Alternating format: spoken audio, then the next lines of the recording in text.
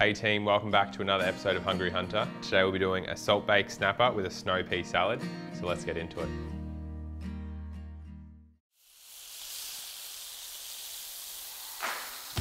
Food is so much more than just what you put in your mouth. It's a connection to both the land and the sea and the animals we hunted to acquire it. This show is dedicated to sharing that lifestyle with you. We'll be sharing simple tips and tricks as well as our favourite recipes for wild game and seafood feasts. Cooking both out in the field and in the comforts of our kitchen at home. Welcome to Hungry Hunter. This season of Hungry Hunter is proudly supported by Dog and Gun Coffee, makers of bloody good coffee, ready for adventure.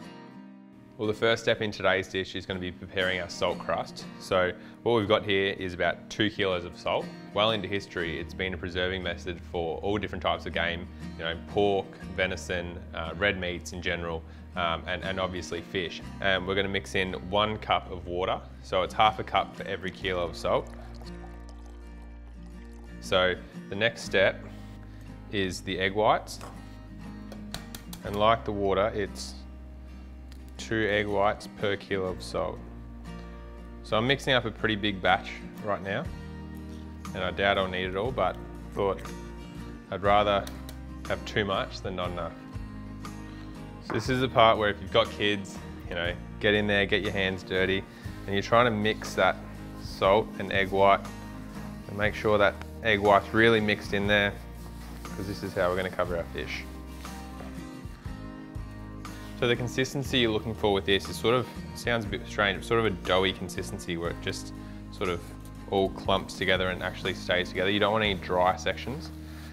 So that's looking great. So we're just going to line the bottom of this baking tray. What you're probably looking about 1.5 centimeters. You don't want it to be thin enough that it sort of will crack when it starts to dry out. Sort of leave a little bit there reserved. I'm going to move this fish back.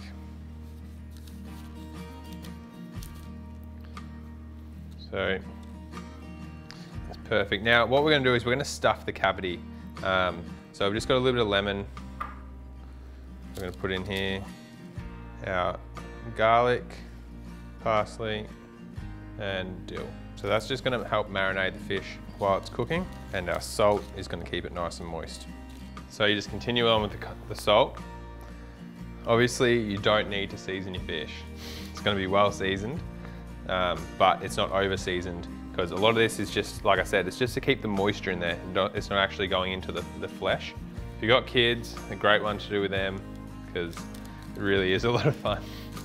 Just the tail.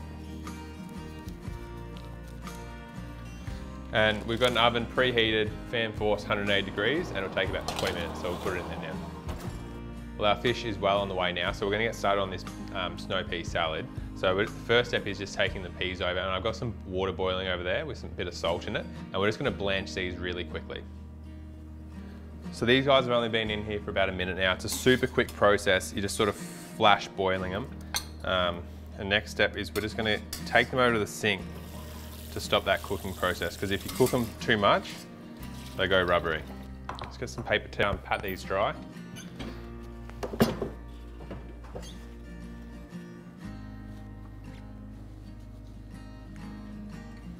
So those snow peas are done now, and realistically you could eat them like that. They taste great, a little bit of salt, but we're going to sort of fancy it up a little bit with a little light summer salad, and we'll get our balsamic dressing ready. So we've got 1 tablespoon in first, 1 tablespoon of olive oil, and then also 1 tablespoon of honey. So that's going to be sort of a sweet vinaigrette, which is going to counteract our feta that you can see sitting in front of us, which is nice and salty. And then also we've got some roasted almonds there that we caramelized earlier in a pan. So that was really simple. You just put it in there, dry pan, and you're just shaking them around until they start to go brown. We'll just lightly cover our beans in that. Start playing it up because that fish is nearly ready. Put a little bit of the almonds on, and a little bit of this feta. So that's sort of a salty sweet combination. and really good with those snow peas. But we'll clean this all up and we'll get the fish out now. All we got to do is just sort of crack in, and you're just trying to remove all that salt. You're digging your fish out. You can see all the water coming through, so that's all the moisture that's been trapped in the salt.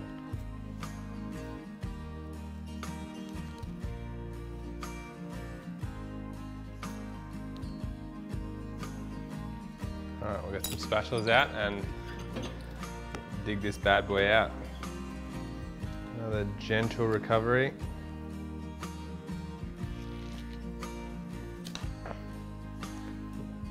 There you have it. You can see all the moisture in the actual fish itself.